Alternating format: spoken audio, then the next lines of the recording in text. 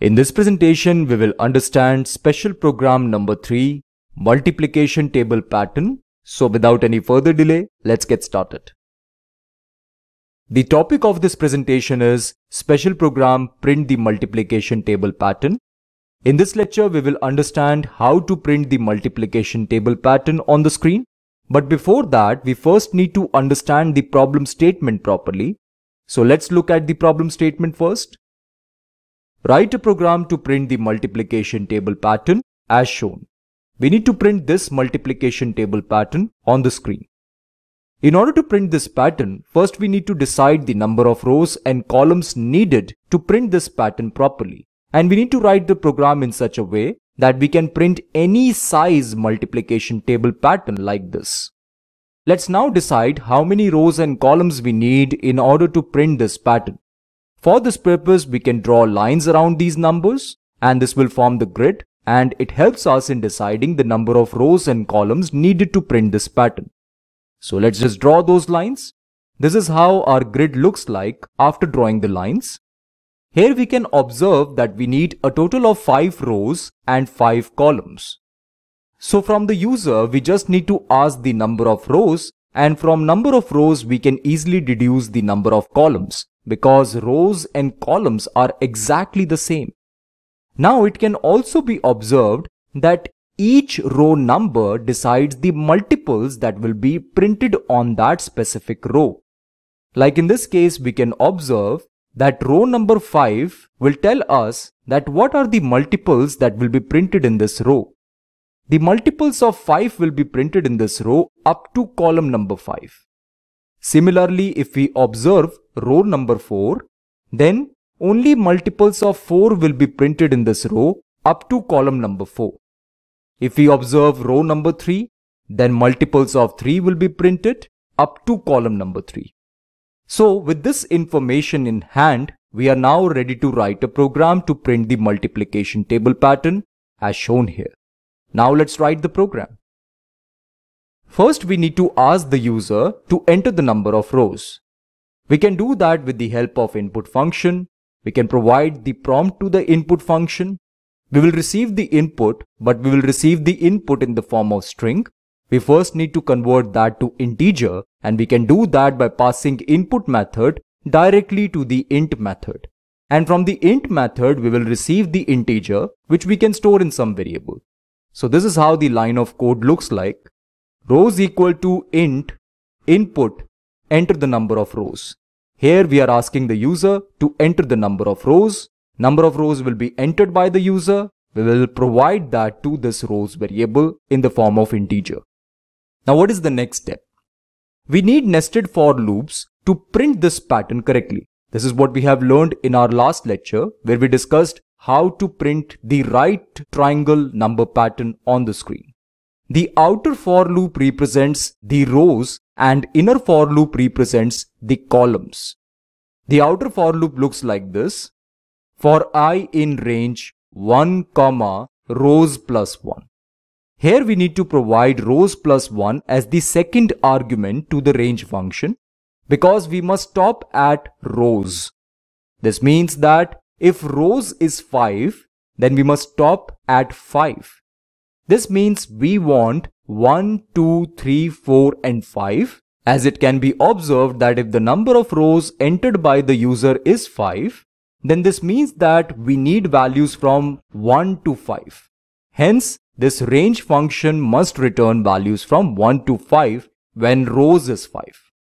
So this is the outer for statement for I in range 1, rows plus 1. Now how does inner for statement looks like? This is our inner for statement for j in range 1, I plus 1. Here the second argument is I plus 1 because the column number depends upon the row number. If we are at row number 5, then we must stop at column number 5. If we are at row number 3, then we must stop at column number 3. Hence, I plus 1 is provided as the second argument to the range function. Now within this for loop, we need to calculate the multiple and print that multiple. Now that multiple depends upon the row number we are at currently. Also, we can calculate the multiple by multiplying the row number by the column number. If we multiply 2 by 1, we will get 2 here. If we multiply 2 by 2, we will get 4 here. Similarly, if we multiply 5 by 1, we will get 5. If we multiply 5 by 2, we will get 10. If we multiply 5 by 3, we will get 15. So, we can use row number and column number to print the multiples correctly on the screen. Here, we need to calculate I into j because I represents the row number and j represents the column number. So, we can write this statement square equal to I into j. Here the square is the temporary variable holding the value of I into j. Now we can print square on the screen by using the print function.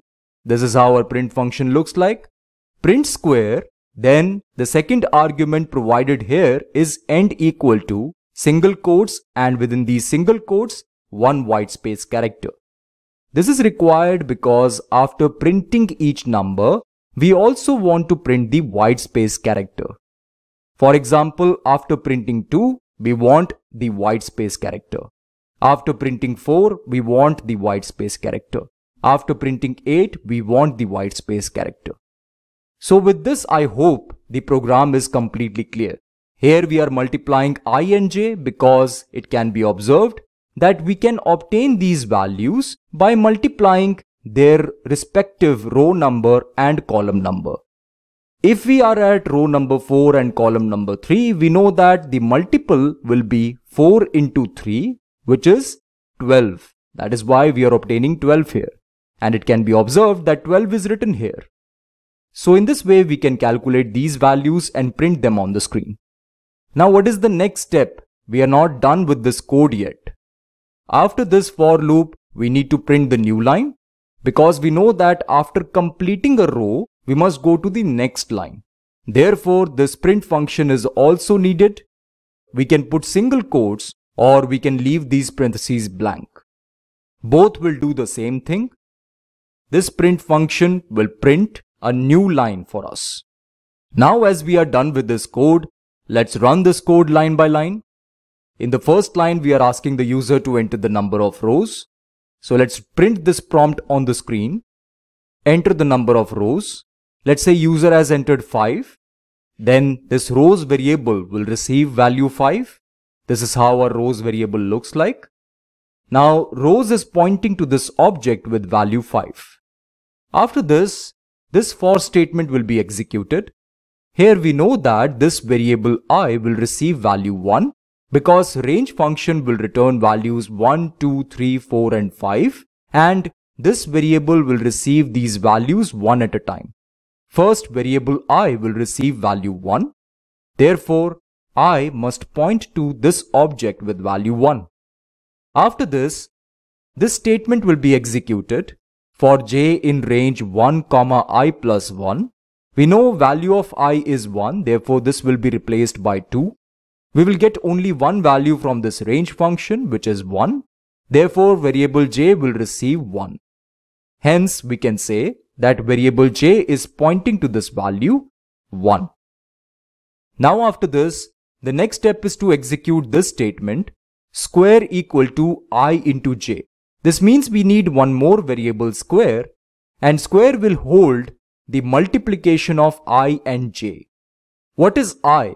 I is 1. What is j? J is 1. 1 into 1 is 1. Therefore, we will get 1 here in the square variable. So it makes sense that square variable must point to this object with value 1. Now what is the next step? We need to print square on the screen along with the white space. We know that we are at row number 1 and column number 1 because I is 1 and j is also 1. And 1 must be printed here. And we are getting the result as 1 in the square as well. Therefore, 1 will be printed on the screen. Hence, we will get 1 here in the first row. After this, we know that this for loop will terminate because j has received its value already. Now after this for loop, this print function must be executed and this allows us to print a new line here. Now we are at new line. Let's execute this line for I in range 1, rows plus 1. This time variable I will receive value 2. So we can replace this value by 2. Now after this statement must be executed. For the first time j will receive 1, then the second time j will receive 2, and then we must terminate this loop. Here we already have 1 here. After this statement must be executed. Square equal to I into j. What is I? I is 2. What is j? J is 1. Therefore, this value must be replaced by 2. Now after this, we need to print square along with the white space. Therefore, 2 will be printed on the screen along with the white space. Now after this, we again need to execute this statement. This time variable j will receive value 2. After this, we need to execute this line square equal to I into j. We will get 4 here because I is 2 and j is also 2. So square variable must point to this value 4. After this statement must be executed. This time 4 will be printed on the screen along with the white space. Now we are done with this for loop and we need to execute this statement. We will get a new line here. After this, we need to execute this statement. This time variable I will receive value 3. So here we need to replace this value by 3. Now after this, we need to execute this statement. This time j will receive 1. We need to replace this by 1. Now after this, we need to execute this statement. I must be multiplied by j. Here we will get 3 because I is 3 and j is 1. So square must point to this object with value 3. Now after this statement must be executed. Square will be printed, which is 3 along with the white space. So we'll get 3 along with the white space. Now we need to execute this statement. This time j must point to object with value 2. Now after this, we need to execute this statement. I and j must be multiplied. 3 into 2 will give us 6. So square must point to the object with value 6. Now after this, we need to execute this statement. Square must be printed on the screen along with the white space. So we will get 6 along with the white space. Now we need to execute this statement once again. This time j is pointing to this object with value 3. Now after this, let's execute this statement. I into j will give us 9 because I is 3 and j is also 3. So square must point to object with value 9. Now we need to print square along with the white space. So we will get 9 over here. Now we know that we are done with this for loop. So we now need to execute this statement. This means that the new line will be printed on the screen. Now the rest of the values can easily be printed. Here we will get 4, then we will get 8, then 12, then 16. After this, in the new line we will get 5, then 10, then 15, then 20, then 25.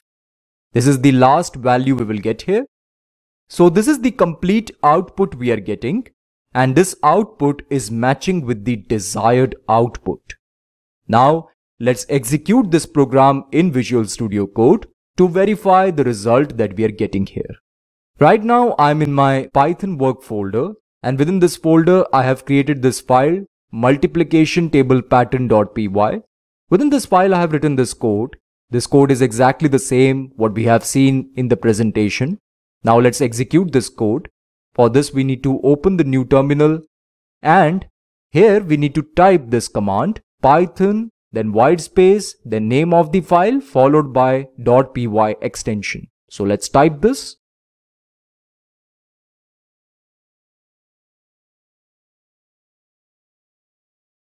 Now let's hit enter.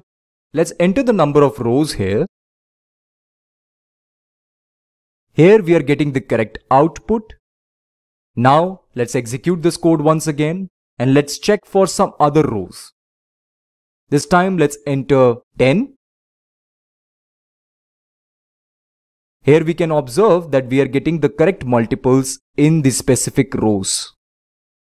Here in row number 9, we are getting 9, 18, 27, 36, 45, 54, 63, 72, 81, which is correct.